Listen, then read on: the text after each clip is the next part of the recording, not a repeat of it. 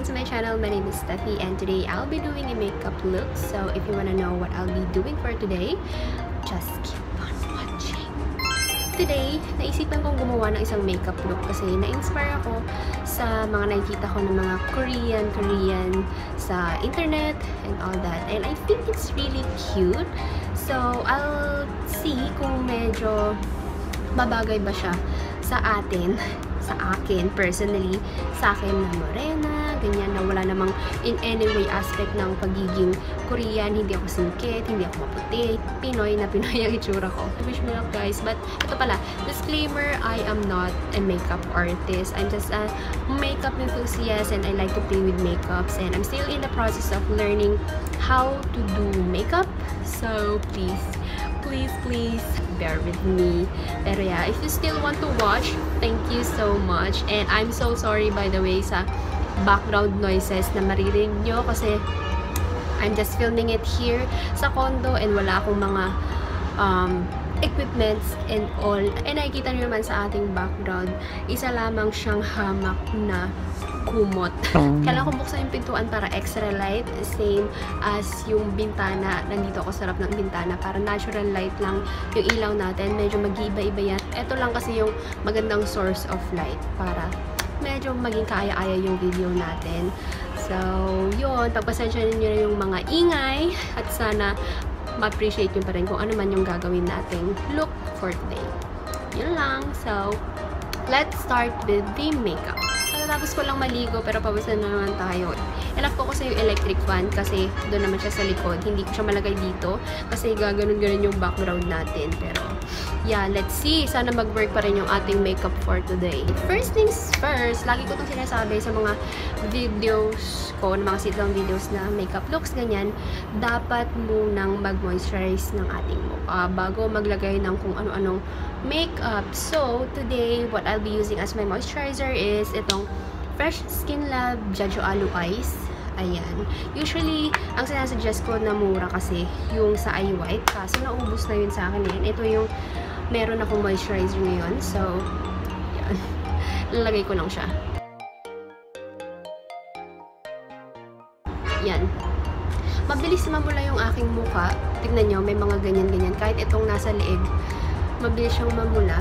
Meron ako nung tinatawag na dermatography, if you know that skin keme. Insert akong picture ng sample. Ganyan yung nangyayari sa balat ko most of the time pag na-touch mo lang siya. Minsan nga pag nasulatan mo, pag naganon mo siya, eventually mamumula na, and then yung parang pantal ba, yung umuumbok, tapos medyo makate. Yun yung feeling. Pero yeah, wait lang. Hintayin nating mag-dry. Meron ako ditong karton. Yan. Ayan, nag-set na yung ating moisturizer. So, ang gagamitin natin for today is ito. Since Korean tayo, gamit tayong cushion. And ito yung cushion na meron ako. And lately, I've been liking. This is the unicorn na Nicara foundation. I was supposed to say foundation. Pero yung cushion, sobrang nag-boom to. Anong buwan ba yun? Last year pa ba yun? December or mga January ka na? Hindi ko alam. Medyo ilang buwan na rin na nakalipas. As in, sobrang daming nag-rave nito. Tapos na-sold out siya. I mean, na-out of stock siya. And then eventually, nawala yung hype. Pero, ngayon lang ako nakabili. Siguro mga ilang weeks pa lang to sa akin. And I'm loving it so far. Pero yeah, nakita nyo na to eh. Ganyan lang naman yung itsura niya. And by the way, ang shade ko is itong N21.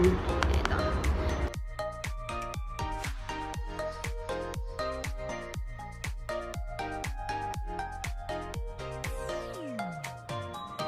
Ayan, medyo dewy-dewy po siya. Pero siset natin to ng final powder. And you know what? I don't feel like putting any concealer na kasi wala. Hindi ko lang feel mag-concealer today.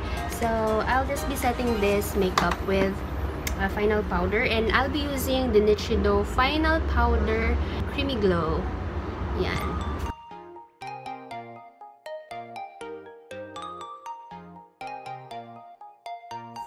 Okay, this is our face so far. And in camera, parang sobrang puti niyan. Hindi siya match dito sa aking leeg. Pero in person, kasi I have a mirror here, okay naman siya, pantay siya. Anyways, papakita ko sa inyo later in natural light talaga yan sa labas para makita nyo yung totoo niyang itsura. Pero yeah, let's move on to our brows. So, this, and I'm going to use my brush.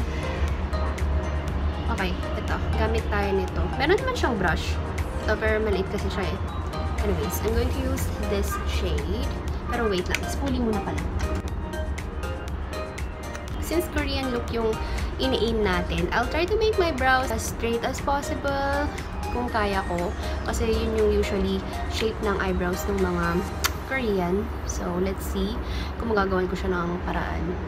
Yeah.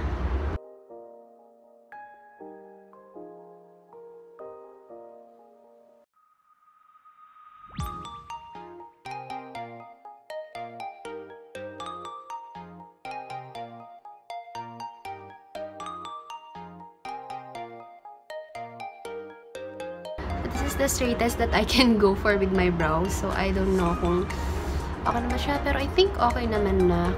Yan. Yung brows ko kasi hindi siya even. Kaya ganyan talaga itsura niya. Pero, yeah. I'll be using also the Nichido eyebrow gel. This one.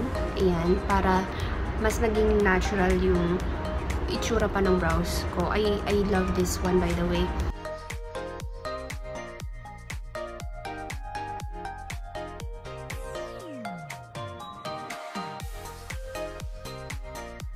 So, tapos na tayo sa ating brows. Hanggang dyan na lang talaga yung kaya ko. So, hintayin natin siyang mag-dry. Tapos, habang natin siyang mag-dry, start na tayo sa ating eyeshadow. Mostly kasi mga nakikita kong Korean look, they are more of pink, peach na colors para sa eyeshadow nila. Tapos, may mga shimmer. I don't have much palette. And ito lang yung mga meron ako. So, I'll try to work with what I have. Try natin mag-swatch. Something like this color. Pakita ko sa inyo. Okay. Sa camera, medyo brown siya. Pero in person, ano siya? Pinkish brown na may pagka-peach. I don't know how to explain, guys. I'm so sorry. Tapos, feel ko lagyan ng medyo orangey na orangey, rusty, something. Oh my gosh, I'm so dumb in explaining colors. Pero, ayan. Let's start off with this one. The orange one. Inuulitin ko hindi talaga ako marunong. Hindi ako magaling mag-makeup, pero I'm trying, I'm practicing. So, don't judge.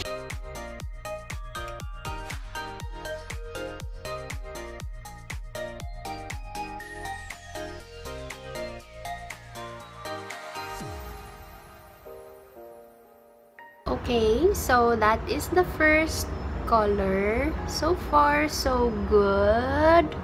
So, let's try something. Lagi tayo ng konting pink. Okay. Let's go for a color na medyo ganito. Malapit sa ganyan. Go for a color na ganito. Well, kung wala naman, pwede na rin to. Pero for now, I'm going to use this one. And I'm going to use the same brush because I don't have that much brush with me. So, I'll work with what I have. So, konting punas-punas lang dito. Dito, somewhere, sa loob.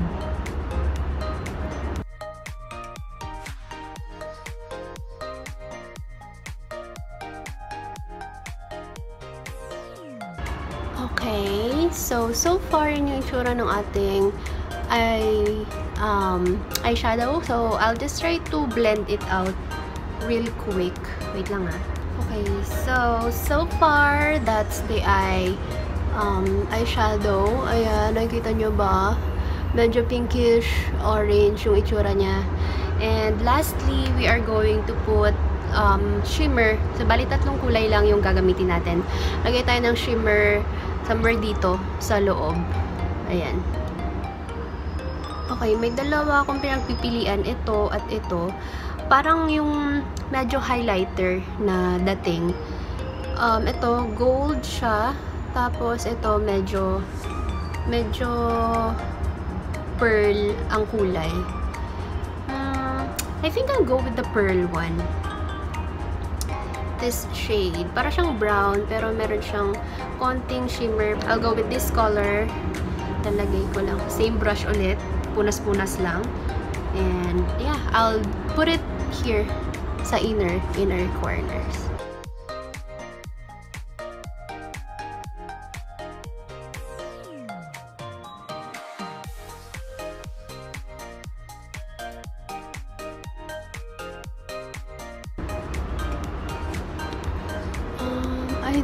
I don't know if you can see it sa camera, pero yan, medyo wet na yung look dito sa ating inner eyes. Okay, so okay na tayo dyan sa taas, and maglalagay lang tayo konti dito sa baba. I-extend lang natin yung eyeshadow dito sa baba, ganyan. Same colors lang din gagamitin.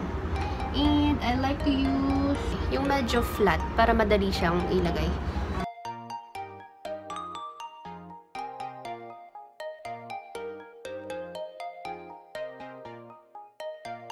Para mukhang singkit yung mata natin, eyeliner. So, I'm going to use this one, Better Than Basics Careline Graph Ink Liner. Yan.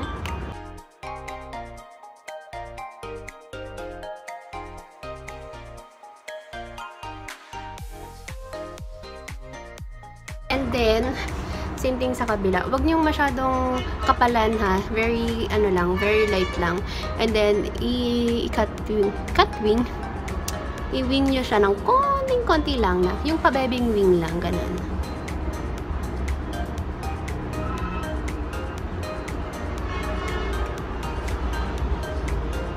Alam mo, ang hirap dito sa side na to, yung left na eyelids ko. Hindi kasi siya pantay-pantay. Unlike dito na sobrang straight lang. Dito medyo may mga bako-bako siya. Hindi ko alam kung anong nangyari.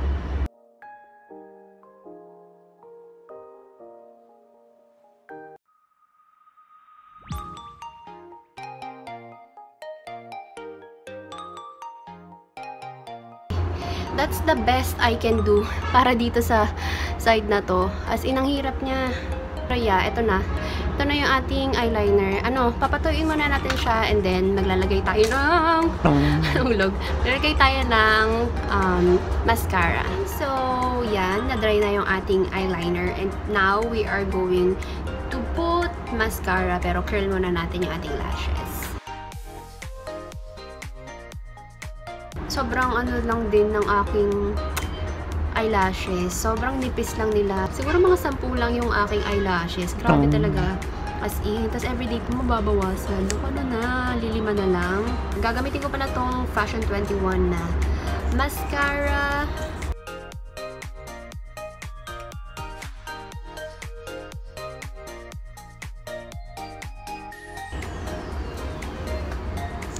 Okay, so nakapaglagay na ako ng mascara. Anytime lang natin siyang matuyo. Yan, hindi siya masyadong kita kasi meron tayong eyeliner, pero that's that.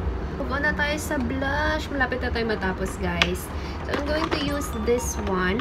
Yung Bobby Cosmetics Poppin' Cheeks. Ganyan yung shade niya. Yan.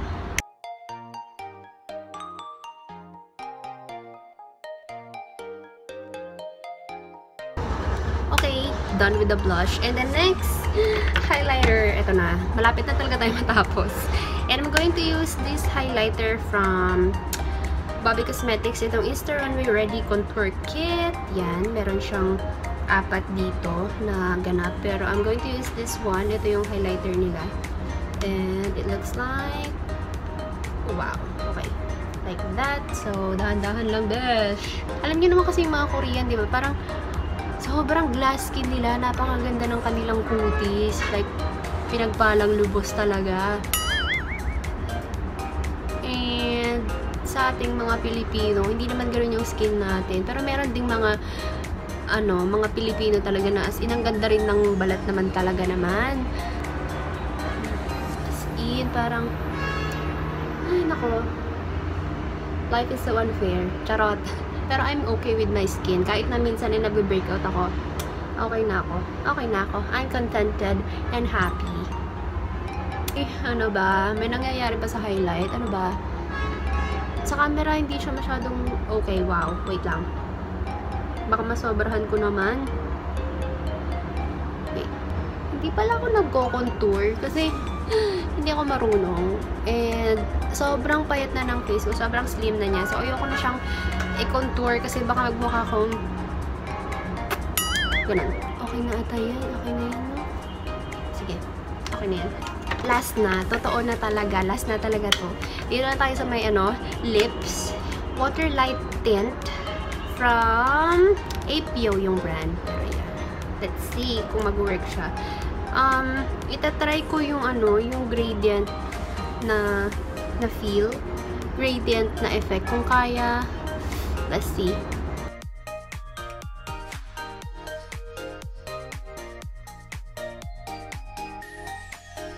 Okay na siguro to, no? Okay na yan. Like, okay, mukha na siyang gradient talaga dito in person. So, okay na yan. Yan na, guys. Tapos na tayo. I'll just fix my hair and then I'll be right back. Hi, guys! Taas na. Guys, yun na yung look natin. And I'll just insert some pictures kung ano talaga yung itsura niya in person. Pero, yeah. I hope you guys liked it. Not the best, pero actually liking it. In person, mas maganda siya. Dito kasi sa ating setup, hindi ganun kaganda yung lighting. Pero, looking at it in the mirror, okay siya, guys. I don't know if you can appreciate it sa video, pero in person, I like it. Ito na yung ating Korean-inspired look. So, like what I said, from the beginning pa lang, hindi po ako makeup artist. I'm just playing with makeup and there are a lot of areas that I still need to work on, and I'm open with that because I love makeup. Sana i-like nyo itong video kung nagustuhan nyo. If you want to see more of this face, you might consider subscribing to this channel para ma-update kayo sa mga ganap sa buhay ko because I also do daily vlogs. Hashtag self-promote. Yan lang. And yeah, thank you for watching, guys. I'll see you on my next one. Bye!